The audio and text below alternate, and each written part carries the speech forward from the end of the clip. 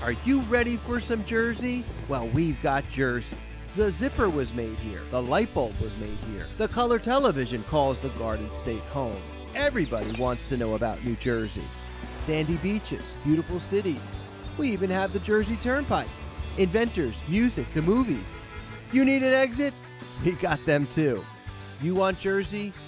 This is Jersey.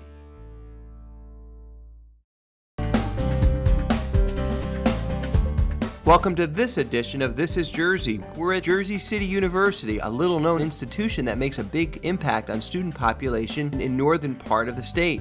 I have President Sue Henderson with me to talk about NJCU and why everyone in New Jersey should know about it. So tell us about the university. I think New Jersey City University, NJCU, is a well-kept secret, which we're trying to be not so much a secret anymore.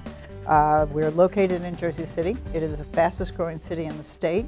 And we have an institution that's dedicated to not only educating students from this region, but beyond. And we think what we do here is prepare students who leave us to really populate the workforce. Now, as a state school, are you same in price as other schools? So each institution has the opportunity to set its own tuition. So of all the state schools, we have the lowest tuition. And you find that our students who leave here leave with the lowest amount of debt, which we're very proud of. So we think we're a lot of bang for your buck. So what are some of the programs and projects that most of your students study here at NJC? Oh, we have some fabulous programs. Although we started out as a teacher's college, we have developed a fabulous business program. We have a great music, dance, and theater program. The faculty of music, dance, and theater worked on Broadway, worked in the Metropolitan Opera. They worked at Carnegie Hall. And what you find is they are training our students to learn how to be those kind of performers. So you may see them this summer at Summer Stock in New Jersey as they begin to prepare. Had one of my graduates who left last year, she came back, and this year she's going to be working on the Disney cruises. So it's a great place to start your career. We have jazz performers who are out working in Manhattan and beyond. So music, dance, and theater is very strong. Here's another program that's really strong here, which really might surprise you, is our history department.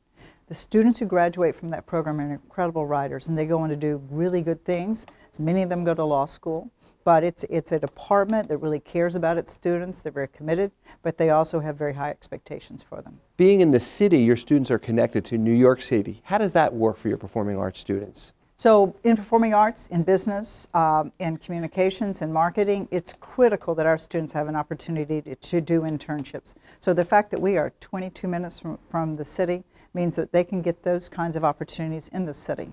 As a matter of fact, we used to have students here come from across the country as a part of National Student Exchange to spend a semester with us, taking our classes and doing internships in the city because we're so close. And that's one of the reasons we are moving our business school to the waterfront. We'll be right there in the middle of the business field. You mentioned earlier that your school was founded as a teacher's college. Tell me about your teaching program. Teaching program is quite strong here. If I talk to my early graduates, they feel like they were prepared to go into the classroom and be leaders. Another field that's been very strong for a long time here is criminal justice and security studies. I think the fact that we were so close to where some of the 9/11 things, that has really catapulted us sort of into the national prominence there. So the faculty who teach in the Security Studies program, you will find that they worked in, as what I call those three-letter agencies. I have alumni who work in Washington, D.C., who work at the NSA, the FBI, the CIA. So what we do is train leadership in that area.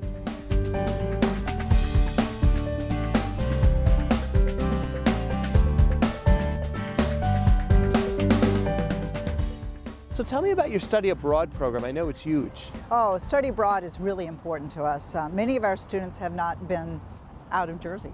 So for them to go abroad is fabulous. So our foundation supports them. Our faculty will take them out 2 to 3 weeks and they do it as part of the course. And I think it's broadened their perspective and I think it's enriched their lives. You know, when we were younger, we didn't have that. So the students get an opportunity to do this, right? I agree. It's just an amazing thing because the students have been places like, they've been to Italy, they've been to Oman, they've been to China, we've been to India.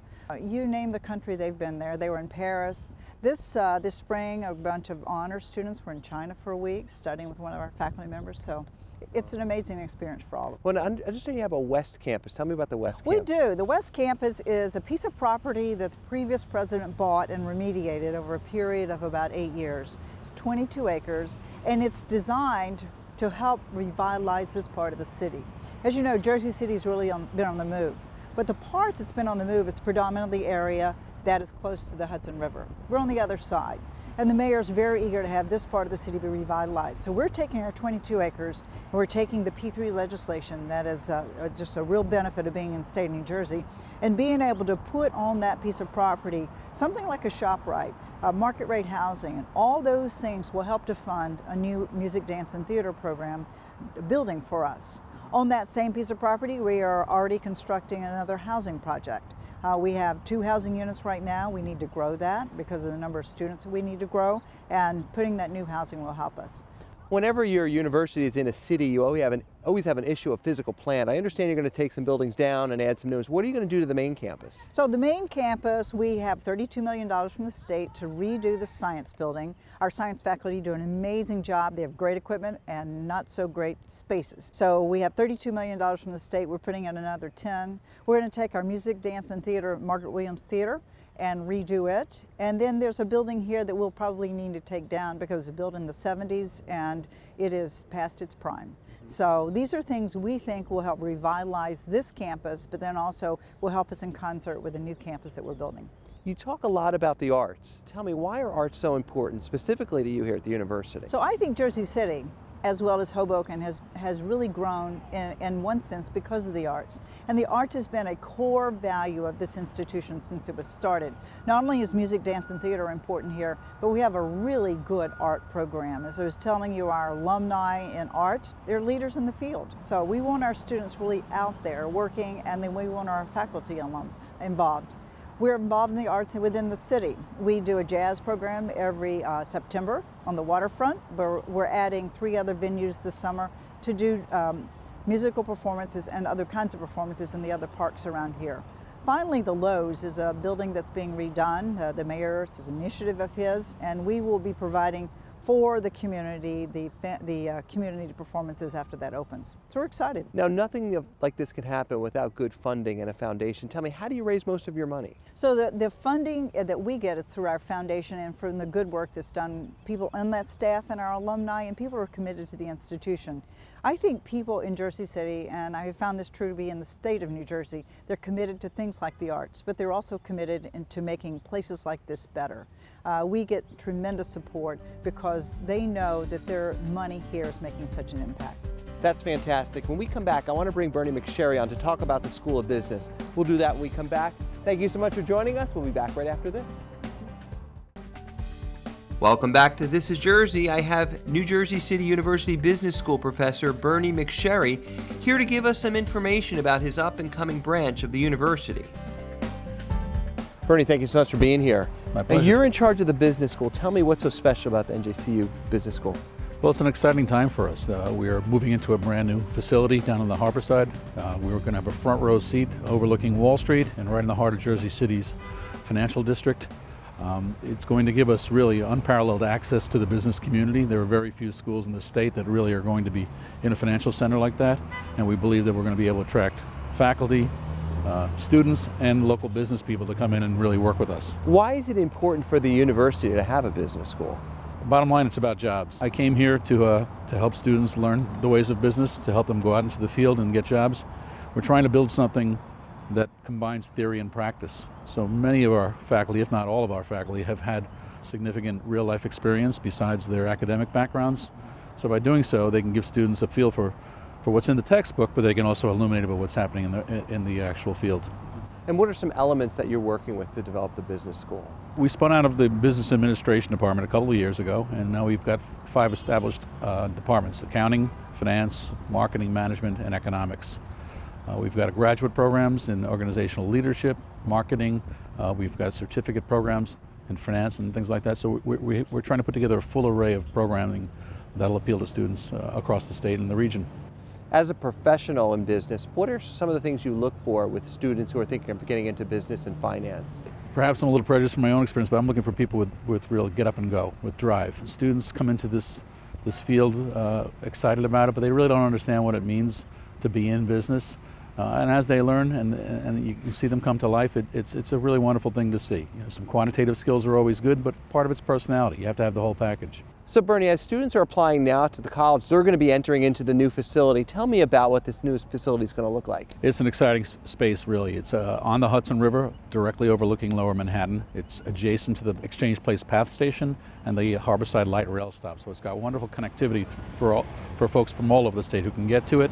The facility itself is 70,000 square feet. We're going to have 18 instructional classroom spaces, a data science center, and a simulated trading lab right in the middle of it as the centerpiece of the entire facility. You said it was an old warehouse. Tell me about that. Yeah, it's an old warehouse that dates back, I guess, to the turn of the last century. You know, Jersey City was a hub of commerce for many, many years, and it's interesting how it's changed, right? In those days it was moving physical goods, and now we're in a time where much of the activity is done electronically, and many of the cables that support Wall Street, the fiber optic cables, run right through Jersey City.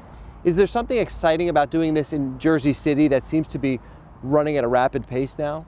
I think it's an amazing time to be here. When you think about where our business school is going to be located, we're a stone's throw from Ellis Island. We're no longer in the shadow of Wall Street. It's a little bit across the road, and things are happening in this city that I've never seen before in any one place.